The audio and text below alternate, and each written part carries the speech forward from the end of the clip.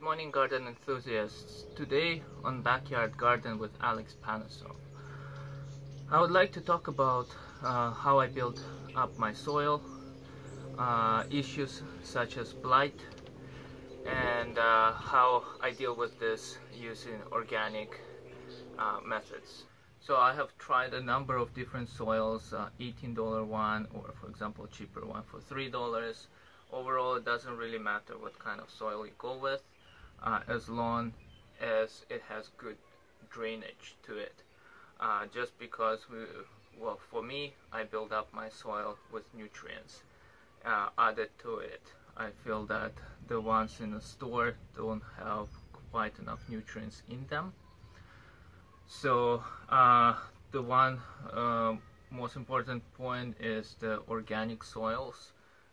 Those will provide and ensure that they don't have any pesticides residue on them. So usually I try to buy organic soil. Plants, just like people, require additional supplements. We take supplements to increase our immune system. The plants need the same for their immune system. For the soil, I add rock dust. This is kind of what it looks like. It's not sponsored, but I just wanted to share with you guys. I added links down below where I purchased mine. What rock dust is basically a mineral that is mined right here in BC, and it is ground up till it becomes dust. Now we can add that to our soil. The way I add it, I usually put just a good amount on top. You can put as much as 1 inch thick right on top of the soil and then mix it up, or you can put less. It's really up to you. This stuff is not really cheap, so having said that, it's you can put a little bit less. So I just try to make sure the top 5 inches of soil has rock dust, and as you water the soil, the rock dust slowly settles down, so the deeper roots also will gain the benefit of this dust. So what it has inside, it basically has a full range of minerals. And there's only really 2 ways to obtain these minerals. Either we intake a bee pollen. This we can buy in natural stores. Most natural stores will sell it. Or in a form of rock dust, where the plant absorbs the minerals, the fruit grows, and then we consume the fruit, and we gain the nutrients this way. The next step would be I use MYKOS. MYKOS is a type of fungus that help with the absorption of water as well as nutrients throughout the surrounding area of the soil. I left a link down below where I get my MYKOS. And so what it does is, when you transplant in a plant, you should just use 1 or 2 pinches of MYKOS. It doesn't take much, and sprinkle around the root, and then you transplant your plant. To the soil, you do need to add some organic matter. This can be in a way of compost. It can be as little as 5 or 10%. The point for that is, this is the food essentially for MYKOS. So when we transplant the plant, put some MYKOS on the root, the MYKOS has some food to feed on. To avoid some trouble in your garden, it's always best to first practice and start with the proper habits, such as finish watering your plants by 8 a.m. So the reason for this is around 11 a.m. to 2 p.m. will be the hottest time of the day. So what can happen is, if there is some a droplet left on the leaf, it can actually act like a magnifying glass and it can burn the leaf. and damage it. So to avoid that, you want to water it early on, so you don't damage your leaf, and also this gives enough time for the water and the moisture to evaporate. Another reason for doing it in the morning instead of in the evening is that you want to avoid leaving the moist or the majority of the moisture in your soil. This can cause issues such as mold, which is the biggest one, and it can attract more critters and bugs that you are like pests rather, that you want to try to avoid. You also want to try to use a drip system versus just watering from just a hose, for instance. The drip systems ensure that the water goes directly to the plant. It doesn't splash everywhere, so it's really beneficial. If you don't have a drip system installed in your garden, I would recommend using a watering can. The reason being for a watering can versus a conventional just from the hose, the watering can has a lot less pressure in it, so when you do water your plants, it will make a lot less splash, won't transfer any potential fungi that is already in the soil onto the leaves. Another thing is that you can leave the water in your watering can overnight and let all the chemicals evaporate first before you water your plants. But at the end of the day, I always try to use the rainwater. So when it does rain, I collect that water and store it in the storage tanks. So especially seedlings tend to prefer that and do really well with rainwater versus tap water. Additionally, plants that use trellis such as tomatoes, tomatillos, cucumbers, squash, and so on, I use the following method. I will take a raw egg, I will crack it, and I will bury it underneath the roots. I will also take a fish head, cube it in 2 inches cubes, and also bury that underneath the roots. The fish scent can attract rodents, so really you want to avoid just using it in the garden.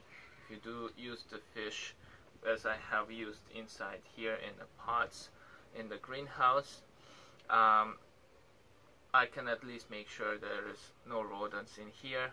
But outside it's a different story. If you don't want to be attracting any more rodents, I would suggest just using the cracked egg method. After doing so, after about 2 weeks, you will start to notice that the foliage is green, bright green, and starting to grow a lot more, almost as if the plants are on steroids, because they're getting a lot of nutrients that they need from these additional items that you bury with the roots. It's easy to plant tomatoes or tomatillos deep in the ground. All the stem that has little tiny hairs, each hair can potentially become a root when buried underground, due to the tomatillo or tomato being really a vine. So what we can do and what we should be doing is let the tomatoes or tomatillo grow to about a foot high before we transplant them. And what we do when transplanting is you want to break off any leaves that will be buried in the ground, and just bury it about a foot in the ground. And underneath that you can put your egg, a cracked egg, and a cube or 2 of the fish head. That will provide sufficient feed for your plant, and that will be sufficiently deep enough for the rodents not to notice.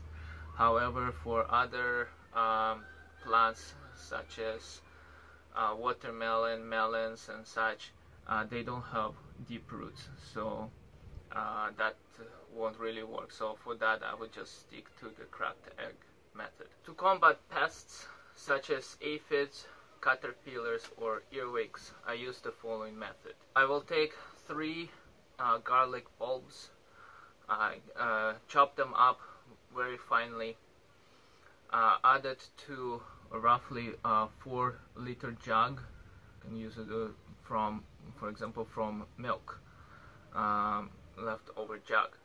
So I would take that jug, fill it with water, put the finely chopped 3 cloves, or 3 heads of garlic inside, close with the lid, and put it somewhere dark for 24 hours. After 24 hours, I will take this water, sift it through a strainer, and I will mix it in a spray can with probably, for that amount of water, with about 2 measuring cups of baby soap. Baby soap is very gentle on baby skin, so it will be very gentle on your plants as well. I mix it quite well, and you want to spray it both sides of the leaves and all the plants. Basically saturate them with this mixture. This will kill off, as mentioned, aphids, earwigs, caterpillars and such. And most organic, the least use of chemical way. I use this method to spray my cherry tree. Every year the cherry tree has a lot of problem with caterpillars. They eat the leaves until you can just see kind of the outline of the leaf, and everything between the veins of the leaf is eaten. It is important to remember that the caterpillars, fact that the caterpillars are eating the leaves, does not in any way contribute to the lesser production of the fruit on the tree. But nevertheless, the leaves do photosynthesis for the tree. So in that sense, we still do need to keep some leaves. So I would spray maybe 10% of the tree just to keep the good leaves. The rest can donate to the caterpillars, because at the end of the day they do become butterflies, and butterflies will pollinate my garden and the gardens around. So they're very good news for us. Make sure not to overcrowd your plants. If the air circulation is good, you don't need to normally or generally worry about issues such as blight. But really this depends on where you live. Where I live, it's quite hot and dry in the summertime and very moist air in the winter time. So this tends to work for me. If I space my tomatoes about 18 inches apart. Of course, here this is tomatillos. You can see they're not spaced properly, but this year I'm just gonna take a chance, see how it goes. If I see any signs of blight or anything like that, I will space them out better. I will prune them, so there is a little bit better circulation of air.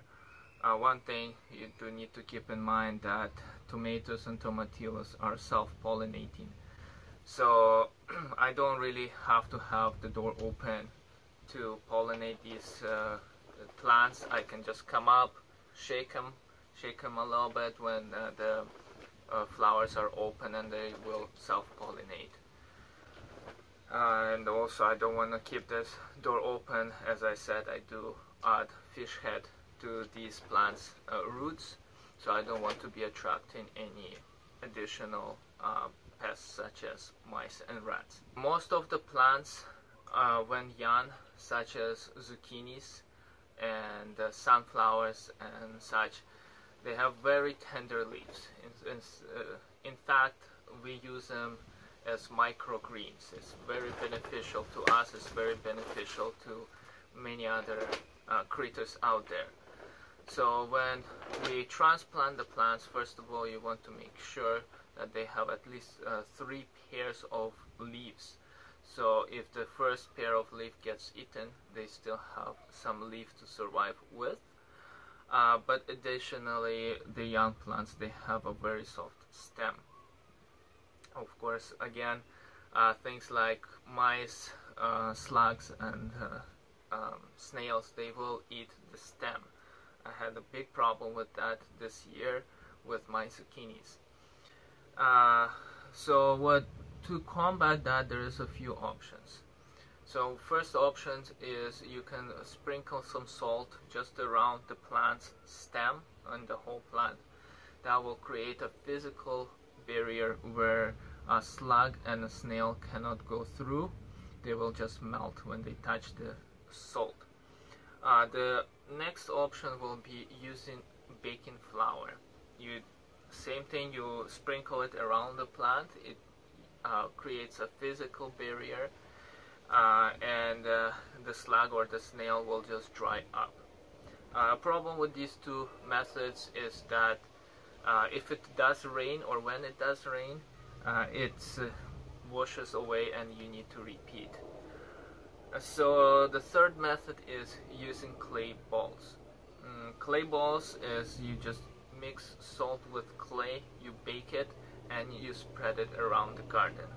It's not a sure way to deter slugs or pests to come through the barrier, but it's more like baiting. They attract the slugs and the snails because there is minerals in the clay. So with that, they attract them, and when they do come, they melt. So these are the 3 methods that I use in my garden. If you learned something new today and would like me to keep on making these videos, please don't forget to like this video and subscribe. Thank you, and till next time.